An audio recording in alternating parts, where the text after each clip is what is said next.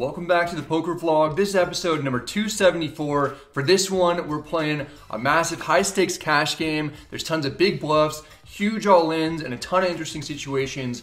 You guys are gonna love it. But before we get started, I have one quick announcement to make.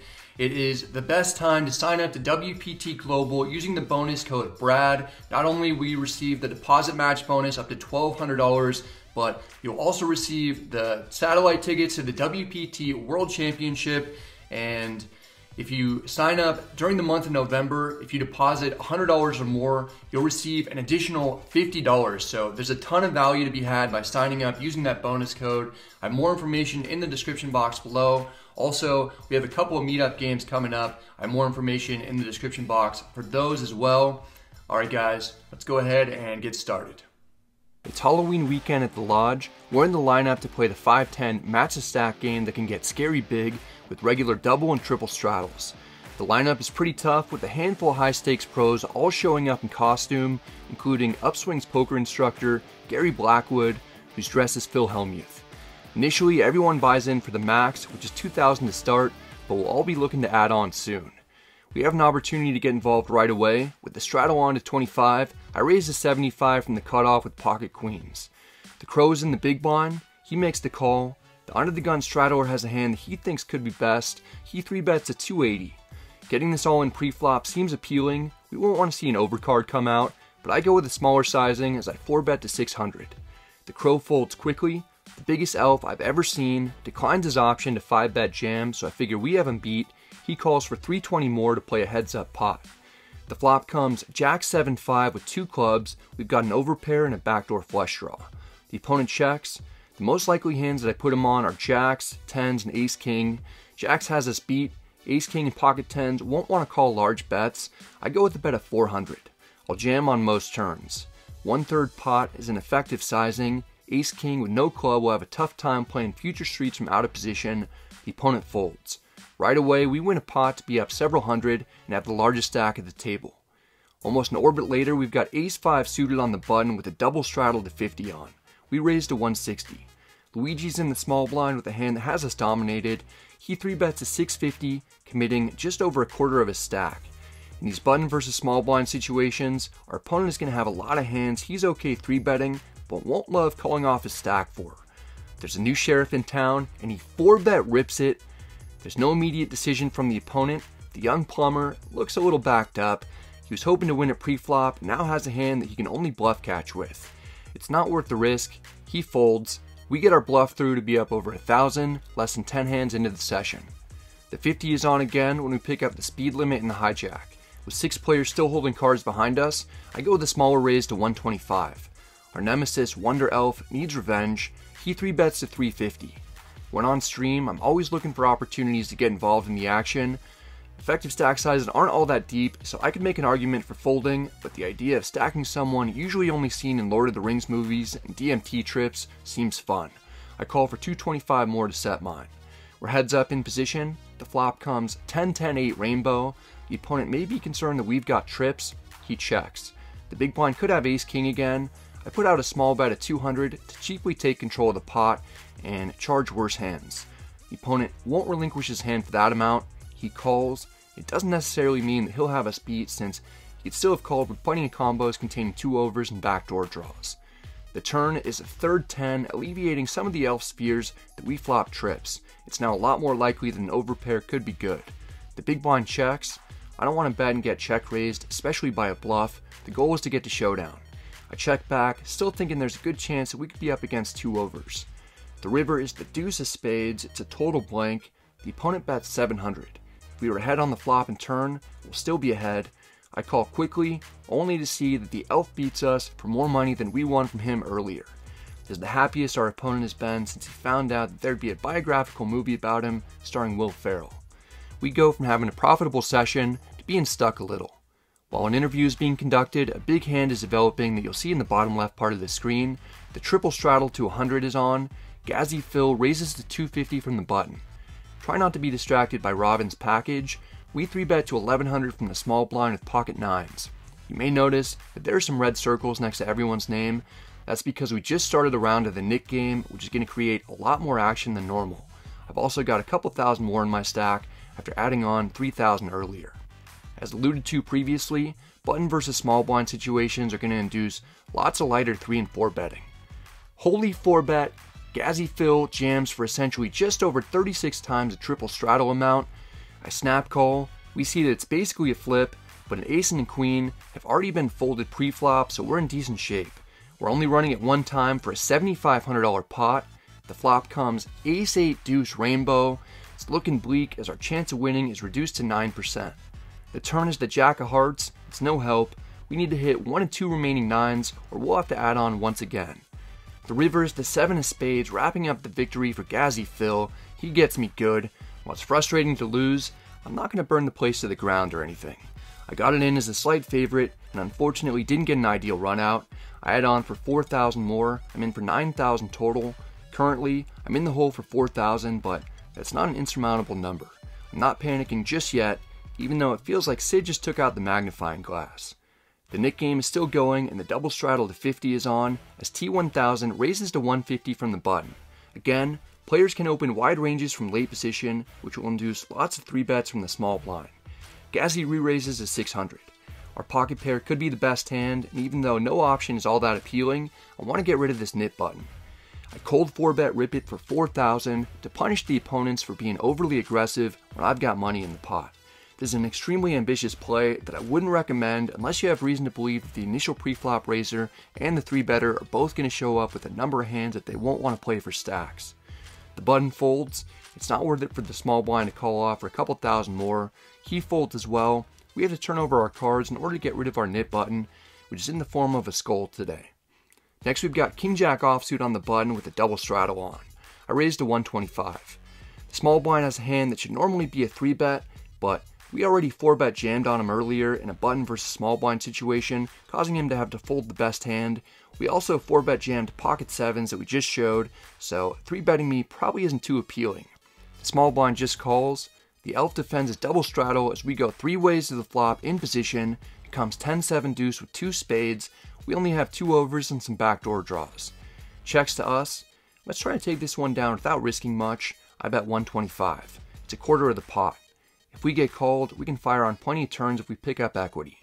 Top pair isn't folding at this juncture. The small blind calls. The double straddler, who's cousins with the Keeblers, folds. It's down to heads up. The turn is the king of hearts, giving us top pair and a commanding lead. The small blind checks. Broadway cards are always going to be better for our range as the pre-flop aggressor, whether we actually connect or just pick up a straight draw with a hand like ace-queen or queen-jack. I'd continue firing with some of those straight or flush draw combos, so I need to do it when I actually have hands as well. I bet 450 for value. If we're up against 2 pair or better, we'll find out right now because we'll be getting check raised. Instead, the small blind just calls, indicating that our top pair is very likely best. The river is the 3 of diamonds. It's a total brick. Every single draw misses. The small blind checks. There's still a slight chance that we're losing to king queen of spades or clubs, but star command gives us permission to blast off. I bet 1100. It's a fairly large sizing that might look like a bluff, especially because normally if I'm betting on 3 streets, I'll have 2 pair or better a good percentage of the time, or I'll be bluffing. It's hard to have 2 pair, particularly from my opponent's perspective, when he has removal to 2 pair combos. The flush and straight draws missing should make it even more enticing for the small blind to call with 2nd pair. Ultimately, he makes the correct fold and avoids losing a substantial amount.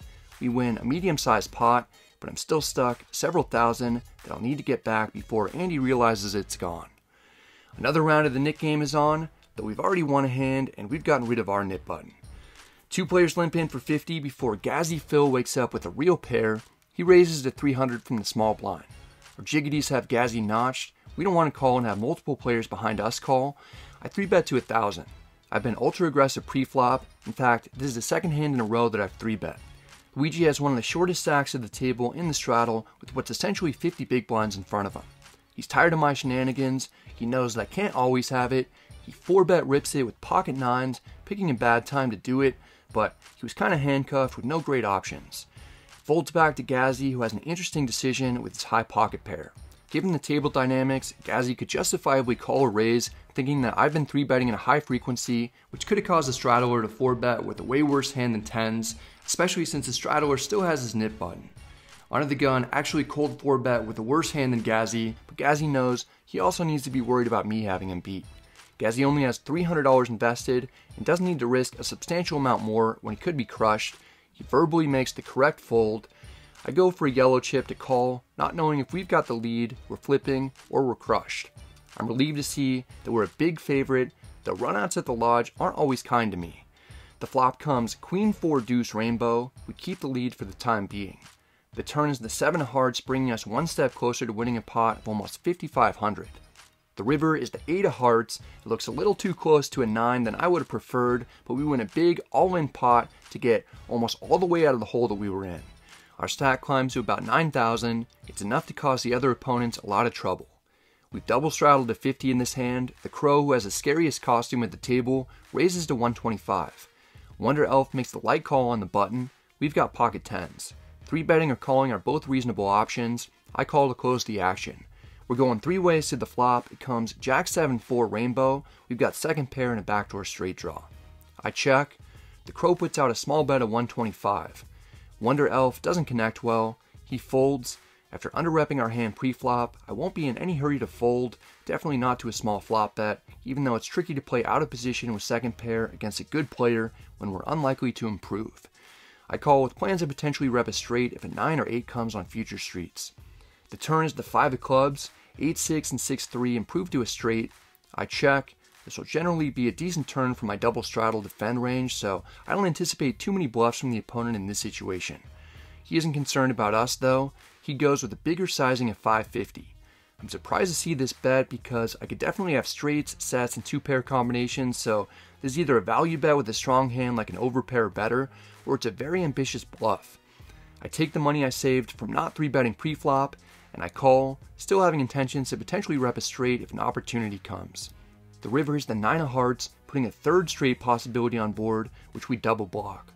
The crow's chances of winning this at showdown are dead, but he's been known to come back from the dead before. I check. He puts out an enormous overbet at 3,000. It's almost 2 times the size of the pot. There are multiple things running through my mind right now. First, and maybe most important, is that I really hope Andy doesn't come home early. Next is that 10-8 is the nuts, which we have insane removal for. There's very little chance that our opponent has that, but he bet large on the turn and massive on the river. He could be doing this with an overpair if he puts me on a jack and he's trying to get max value, since I've only check called twice, making it seem like I've got a 1-pair type of hand. The opponent could also be doing this with a set, 2-pair, or potentially a straight. In the rare instances, he really does have 10-8 or 8-6. Can we credibly rep the highest straight? Well, I definitely play 10-8 the same way, and I'll have every single combo of that in my range, including the offsuit ones. Remember, 10-8 is a double gutter on the turn that gets there on the river, so I still would have called a sizable turn bet. I might have played 8-6 the same way as well because there were no flush draws to be worried about on the turn, so check calling a big bet rather than check raising is still reasonable on that street. I'm not sure if we're ahead or behind, but a check shove will look insanely strong after seeing a $3,000 overbet, especially because a jam is only for about 5,000 more. If the opponent is bluffing, we're beating him anyway, so shoving can only help us. If the opponent has anything other than a straight that he's betting for value, his overpairs, 2-pair combos, and sets will be reduced to bluff catchers. This isn't a fun spot for me to be in, but I'm not giving up. Big time overbet. It was his first time. All in. Yeah. He did the street therapy. He was back at you, says Brad Owen, Woody Owen. And Woody Owen loves the snap call. Yeah, nice play there from Woody Owen. Shows double blocking the 8-10s of the world. I guess. It is the best hand. Oh, that's not fold. Did you get a Woody when he folded? I've been sitting on that all day. There you go. Hell yeah. Phil and his old jokes. Gazzy Phil. Let's go. Bump. Although we had the best hand, it's still hard to find the courage to pull the trigger rather than take the safe way out and fold, which is much easier to justify. I thought shoving instead of calling would be much more likely to win a huge pot for us. It works out, allowing us to win several thousand to be at the top of the leaderboard for the moment. The very next hand, we have a chance to expand upon our profit as T1000 raises to 200 from the small blind. For the first time today, we've got pocket aces. I 3-bet to 650. The small blind doesn't want to give up just yet. He calls for 450 more. We're heads up in position. The flop comes Jack 3 deuce with 2 hearts. We've got an overpair with backdoor straight and flush possibilities. The opponent checks. We're going to be betting this a good percentage of the time. I bet 700. The small blind flops top pair but is in a lot of trouble. He calls. The turn is the queen of diamonds putting another flush draw on the board, and there are a number of hands that are beating us. The opponent checks. In addition to the fact that we could be beat, plenty of the hands that we're ahead of, like 8s, 9s, and 10s, won't like seeing the queen because they get downgraded to third pair and will have a hard time calling another bet. I check back for pot control and to possibly induce bluffs. The river is the 10 of spades. It's become a scarier and scarier board, but the good news is that the small blind checks. He likely would have bet with 2 pair or better, although he could be concerned that I have ace king. It's tough to get value out of any 1 pair hands on this board. I go with a somewhat small sizing of 1100 so that hands like king queen or king jack can call. The small blind hates it. I wanted you to bet You could hit the house with the so much bigger. hood. T1000 is implying that it looked more like a bluff if I went with a big sizing. Part of me was worried I'd get snapped off by 2 pair of pocket 10s if I went bigger. T1000 realizes that he only beats bluffs and it's unlikely that I'm bluffing. He folds. We win the pot. It wasn't that long ago that we were stuck a large amount. Now we're the biggest winner in the game as we're up over 5,000. Things are just getting started as 3 players limp in for 50. We're in the straddle with ace-5 suited. We could check. Instead, I raised to 400 to punish these guys that have tried to see a cheap flop. Wonder Elf calls for a large portion of his stack. Robin folds. T1000 calls. We're going 3 ways to the flop with the best hand. The dealer puts out Queen 9-4 rainbow. We've got 1 over with backdoor draws, but it's still currently best. Small blind checks. I don't have to bet much to deny equity from worse hands that are live. I bet 300. It's less than 1/4 pot. The cutoff folds. Small blind has a gutter and backdoor clubs. He's tired of me pushing people around. It's time for him to make a move. He check raises to 1200. Well, that shuts things down for us. We've got air. But when we stop to think about what the opponent might be check raising us with, it seems a little fishy. If he had queens or 9s, he would have raised pre-flop rather than limp call or raise. He might have even raised pre-flop with pocket 4s. He's mostly just repping queen 9 or queen 4. That's not that many hands. Even if he had a set or 2 pair, he may just call the flop bet and wait until the turn to check raise like most humans would. I guess he's not really one of those though. I suspect that we're up against some type of bluff by either a straight draw or bottom pair with a backdoor flush draw. If I actually had a really strong hand, I wouldn't re-raise right now. I just flat check raises with hands like queens and 9s, so I can't credibly make a move at this point. I call the 1200, which should look terrifying to the opponent. In the rare instances that we're up against a real hand that check raised us for value, there are a number of cards that will help us improve on the next street, but if we happen to see an opening, we can turn our hand into a bluff and take this pot down with next to nothing. The turn is the 10 of hearts. King Jack gets there, but that's another hand that probably would have raised pre-flop, so I can mostly rule out the opponent having the nuts. Small blind pumps the brakes and checks. I suspect that he's worried that we either had a monster on the flop, or we turned a monster, while he doesn't have much. He would have continued firing with 2 pair or better. We're losing to some of the hands that the opponent might have bluffed with, so we need to try to fold those out. I bet 1700. The opponent snap folds with the best hand after improving to second pair and a gut shot straight draw because our line of betting small on the flop and just flatting the check raise looked so strong that it wasn't worth it for the opponent to put any additional money in the pot. Tension that works. Honestly, incredible play by Woody there. We take a creative line that wins us a couple thousand more. Nearly every play we've made has worked out. It's a lot of fun playing when you start stringing moves like this together, and I haven't even made any super strong hands that I'm able to take people to Value Town with. If sets, straights, or flushes start finding us, we're in a prime situation to get paid off with the image that we currently have. We're playing 6-handed at the moment as the elf limps in for 50.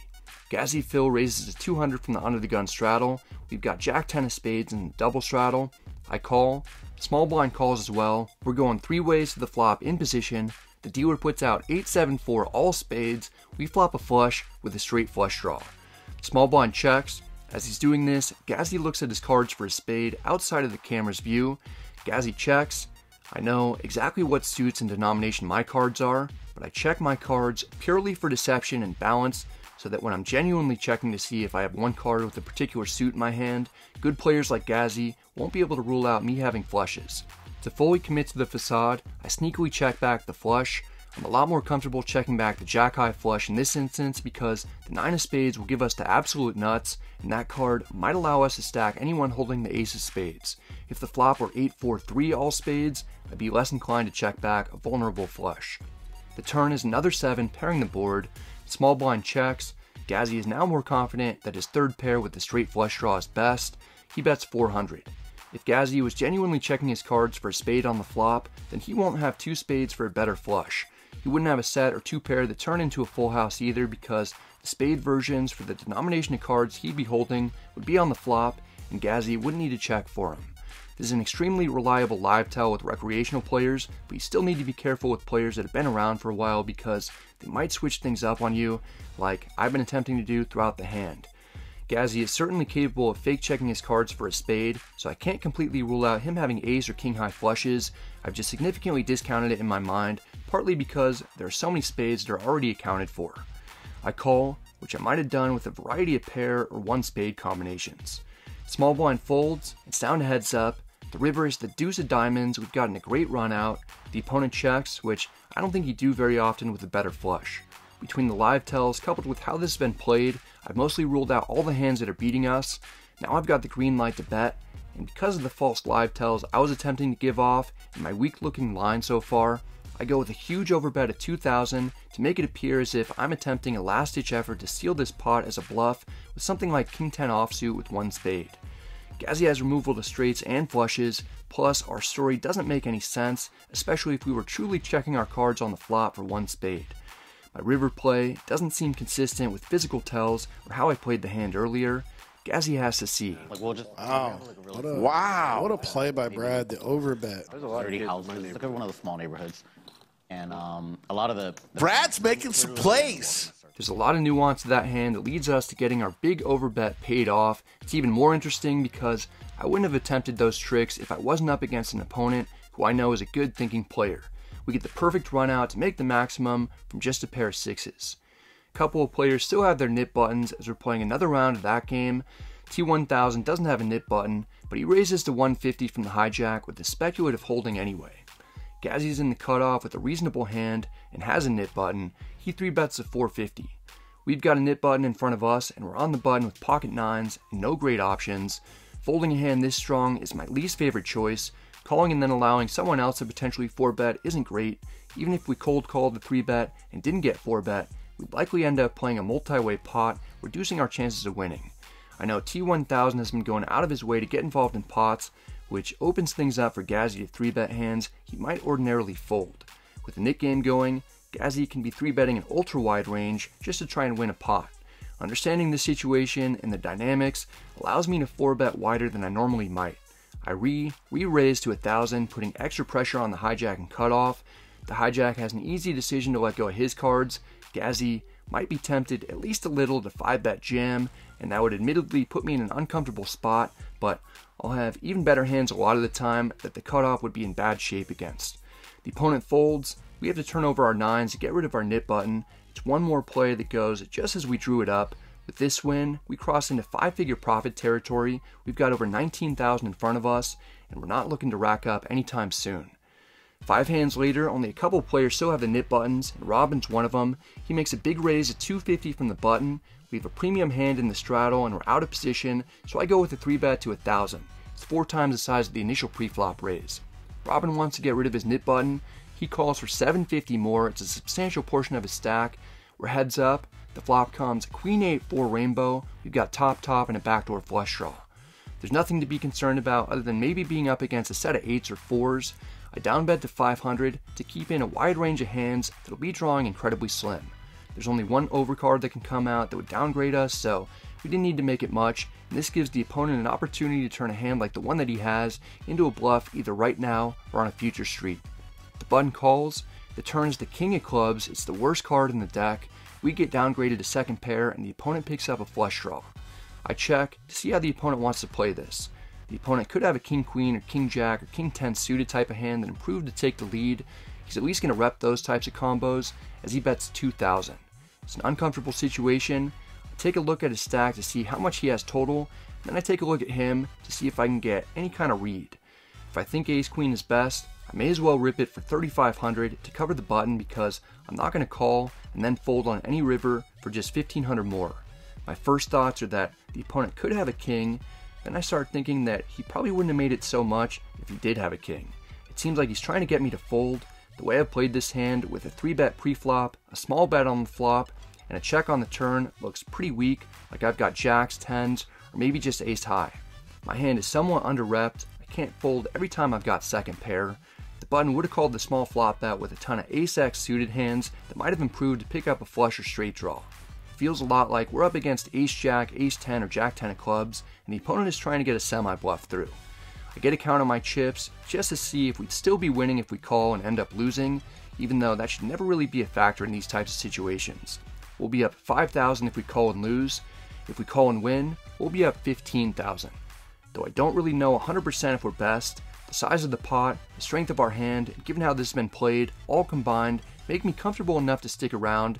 I go with my read and hope that we're up against a flush draw or worse, as I jam for 3,500 effective.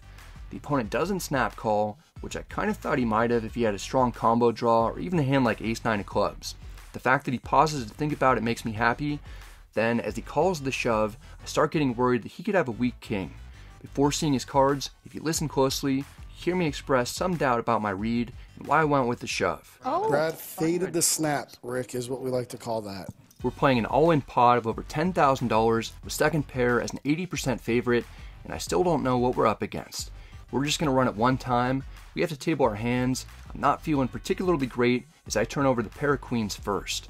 The rest of the table is probably thinking that I've got to be behind, but my read on the situation is about to be confirmed. Wow. While I partially expected to see clubs, I wasn't anticipating seeing 9-3 of clubs.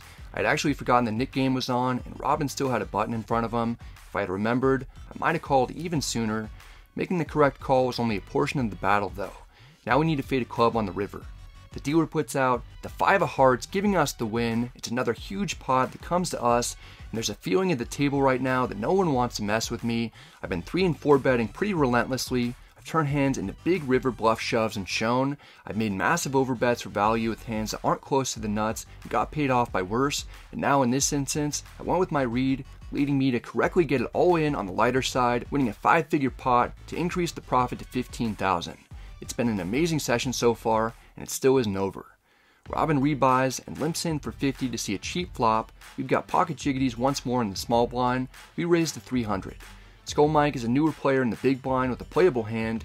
He calls. If Robin is calling 1,000 with 9-3 suited, we know he's not going to be folding much for 250 more. He calls as well. We're going 3 ways to the flop out of position. Comes King 10-6 with 2 spades. Our second pair might be best. Checking is reasonable, but I've got invincibility mode turned on. I bet 300 to keep control of the pot for a reasonable price, charge hands that are worse. Mike isn't interested in folding when he's getting 4-1 pot odds. He calls, drawing incredibly slim, without even any backdoor possibilities, plus another opponent is behind him. Robin has a lot of equity, but he's learned his lesson getting wild with flush draws. He calls, the pot is building up, the turn is the king of clubs. In some ways I like it because it's less likely that we're up against a king, but after getting called in 2 spots, I can't comfortably bet for value. I want to make sure that we get to showdown. I check. Mike looks to have the same plan. He checks as well. Robin isn't going to turn his hand into a semi-bluff again. He checks back. Now that neither opponent has bet like they almost certainly would have with trip kings, we can bet river for value if no scare card comes out. The river is the 5 of diamonds. It's a great card for us. All the draws have missed. I bet 1,100 to target a hand containing a 10. It's a tricky situation for Mike with his pair of 6s. He was doing commentary earlier and he saw me making some moves. It wouldn't be a good look for Evil Skull to be too scared to call a bet by a Disney cowboy.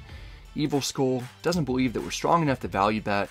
He calls. Wow. See, it gets called. Brad is playing above the rim, I gotta say.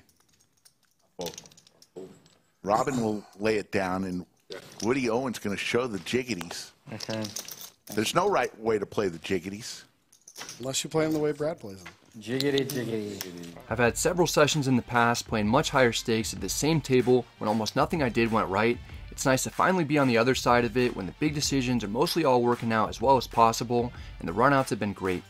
No one is eager to mess with me after I've won big pots against nearly every single player at the table. Brand new Nick game has started. Wonder Elf open limps with a surprisingly strong hand in the hijack. Perhaps he's got intentions of limp raising if he gets an opportunity. Instead, he gives multiple people the chance to see a cheap flop. T1000 calls, we're in the big blind with Queen 4 suited, it's only 40 more, maybe we can get lucky, make a big hand on the flop, get rid of our nip button. I call, Evil Skull is getting an even better discount than us, he's got a similar idea as he calls for 25 more. This pot isn't about to get reopened, Scotty J Wynn checks his option, we're going 5 ways to the flop, the dealer puts out King Queen 8 rainbow, we've got second pair and a backdoor flush draw. Checks to the button, there aren't many strong hands that he can credibly rep in a limp pot with 2 Broadway cards, but that doesn't stop him from pretending that he's got a good enough hand to bet into 4 other players. He takes a stab for 150. He would have raised pre-flop with kings, queens, and 8s, so there are no set combos that he'll have. He would have raised pre-flop with king, queen as well, so the best hand that he'll have is king 8 or queen 8, and we've got removal to queen 8. Someone may have us beat on this flop, I just don't believe it's the button. I call, even if we're behind, we can potentially hit a queen, 4, or heart on the turn to improve. I'm surprised to see so much interest in the pot, as Evil Skull calls. Scotty J Wynn realizes he's probably no good with so much action. He folds, Wonder Elf has a gutter and an over, he calls one time. Somehow, 4 of us are still in this. The turn is the 9 of hearts, giving us a flush draw. Jack 10 makes a straight, which is a hand that we could definitely have, as well as plenty of 2-pair combinations, including king 9 and queen 9. If I check, I'll feel obligated to call a bet. That line doesn't allow us a chance to win right now though, and we'd still have to hit a heart to feel really good about our chances of winning at Showdown. I go a different route and lead for 450.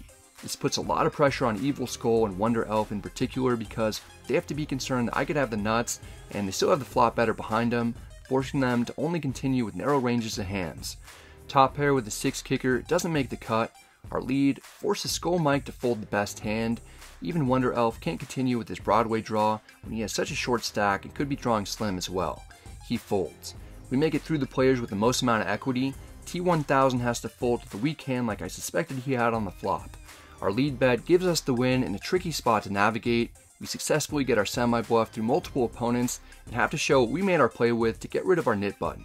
Remember, we're in for 9,000 and we're approaching 30,000 in chips. It was a rough beginning, but we didn't get too down. We tried to continue playing our game to the best of our ability, and it's been paying off.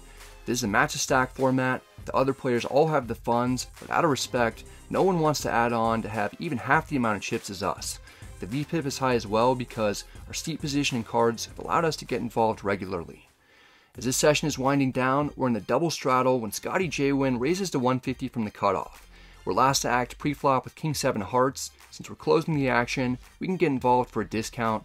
I call for 100 more. The flop comes 9-7 deuce with 2 clubs. We've got middle pair. I check. Scotty J Wynn is the only player that I haven't won a significant hand against the entire session. It's not looking like that'll change given the current circumstances. Aces for Scotty J Wynn. They start to think, and I'm like, what the fuck? And Woody Owen, who's made every right move today, Brad, It's like, in trouble here. Euros are the worst. They actually are the fuck. Gonna make the call here. Oh my goodness, it is Woody's night.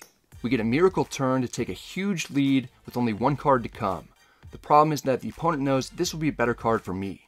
When the second and third highest cards pair on the turn, it's mostly going to be best for the pre-flop colors range, particularly if they defended their straddle.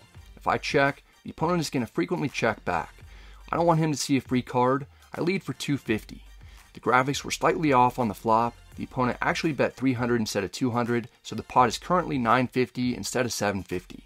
Scotty J Wynn has to be contemplating a raise with his overpair. He's too crafty for that though. He calls the small bet. It's tough to know exactly what he has since he'll have a wide range consisting of full houses, overpairs, draws, a pair of 9s, and maybe even smaller pocket pairs like 8s or 6s that don't want to give up when they're getting 5-to-1 pot odds. The river is the king of diamonds, giving us a full house. This is the only really strong hand that we've had all day in a big pot, other than when we flopped a flush with Jack 10 of spades, but even in that hand, we didn't have anything all that close to the nuts once the board paired on the turn. The king is a card that'll generally be better for the opponent, so I check to act as if we've got just a 9 or worse, and we're scared of the overcard. This allows the cutoff a chance to bluff with missed draws, and even bet for value with king x of clubs or ace king if he happens to have either of those types of holdings. The cutoff takes the bait, betting 750 more. Now we have an opportunity to make a lot more money. The question is, how much would the opponent call with a pair of kings? we don't have to worry about getting calls from worse hands than that because almost everything worse than top pair would have checked back the river or won't be able to call a check raise anyway. I go with a big check raise to 3,000. Again, the line is surprising. We check called a large bet on the flop, led turn for an even smaller amount as if we wanted to see a river cheaply, and now we've put in a huge check raise. Scotty J Wynn saw me lead turn in the queen four hands as a semi-bluff. He saw me check jam river for 8,000 with second pair on a coordinated jack high board when we had pocket tens. All the moves that I've been making along the way with weaker hands should have helped craft an image that'll make it easier to get paid in this spot, especially by aces because I might even play king nine of hearts the same way. The opponent's hand is under-repped, and he can beat some hands that I might play this way for value, but he's a slide dog. He makes a great laydown to avoid losing a couple thousand more. We still win another large pot to get our stack up to $28,000. It's been an awesome night. This is listed as a 5-10 game. It always plays much bigger, but we end up being by far the biggest winner on the stream.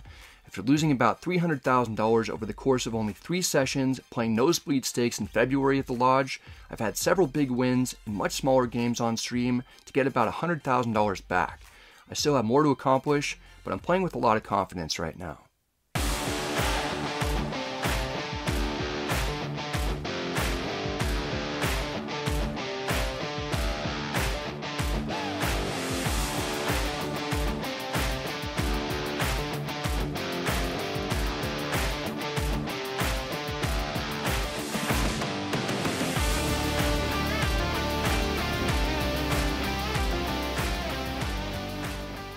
Got a big win here tonight. I won $19,000 and just everything that I did kind of worked out for the most part. There's always things to improve upon, but the big moves got through, and when I had hands, they mostly, I was able to get close to the max out of a lot of them. So that was probably the best poker session that I've ever played. I've had some really rough ones here, including a ton of massive losses in the biggest games I've ever played, but to play like that and have it all go well with a lot of good players in the game was awesome, and it just helps to, you know, increase the confidence, and I just feel really good about it overall. So get to enjoy the win.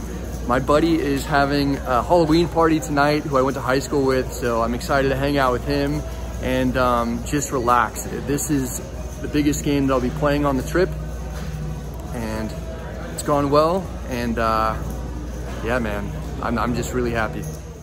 Though I currently live in Las Vegas most of the time, Austin definitely feels like home. Not only are there a ton of great people who I've met through poker out here, but one of my best friends from high school lives in town as well. It's always nice to hang out with him and his girlfriend who are throwing the party, especially right after a big win. The night gets started with some pretty impressive beer pong action as players are going shot for shot, while I'm happy to sit on the couch and decompress. The night doesn't end here though. The dealers at the lodge invite me to their after party, which I get to around 1 a.m. These guys don't sleep. It's awesome to spend some time with everyone away from the tables, although the beer pong here is a little less impressive. The night wraps up with a lot of us hanging out on the porch relaxing as we watch scary movies projected onto the back of the house. It's a memorable night and one of my favorite overall days that I've had in Austin. That's it for this one, guys. I hope you enjoyed it. If you did, I'd appreciate it if you hit the like and subscribe buttons. It helps out the channel a ton. If you have any questions or comments, feel free to let me know in the comment section. I'm happy to get back to you.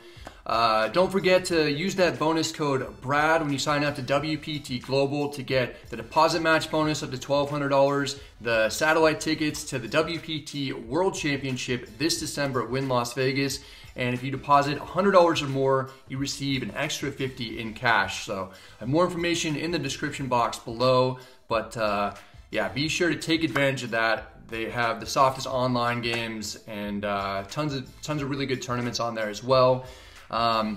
This episode was actually a little bit out of order. If I was going to put this episode out in the correct order, it would come out in December, and it's a Halloween themed episode, so kind of moved things around. But there's another poker vlog coming from the lodge from this same trip that will be in order. So, you know, be on the lookout for that in a couple weeks. I just have a ton of videos kind of in the pipeline that I'm excited to share with you guys. And then we've got some meetup games coming up. Andrew and I are hosting a meetup game November 9th at Best Bet in Jacksonville. And we are hosting our premier mug December 1st at WPT to kick off the World Championship. So those are going to be awesome events. More information in the description box below. Hope you guys are all doing well. Hope you're staying safe. Good luck at the tables, and I'll see you next time.